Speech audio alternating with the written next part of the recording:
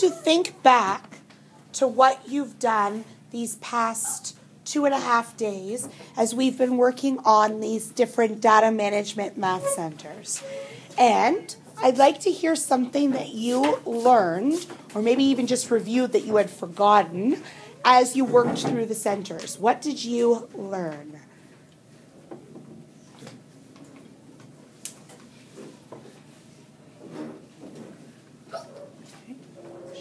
Layla, what's something that you learned?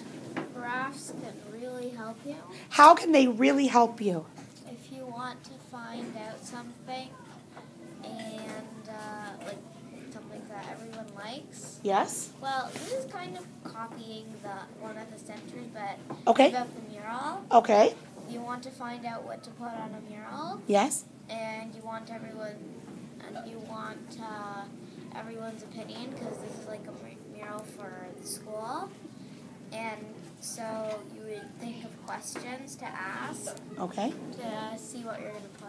And how did those questions and later the graphing help you?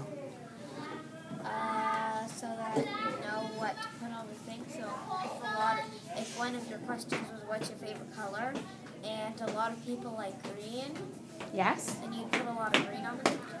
Yeah. Okay. Thank you. Who else can share with me something that they've learned? Jack M., what have you learned?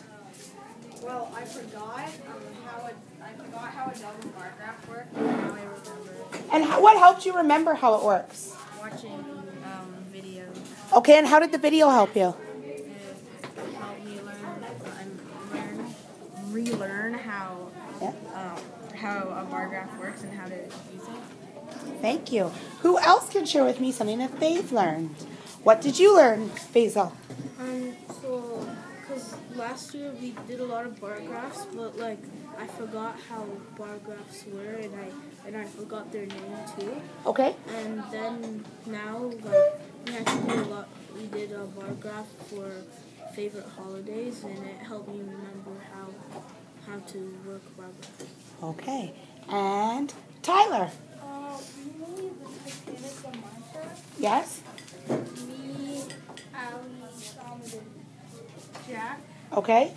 And I learned that it was kind of hard including all the colors. Because what did you use to come up with the idea of making the Titanic?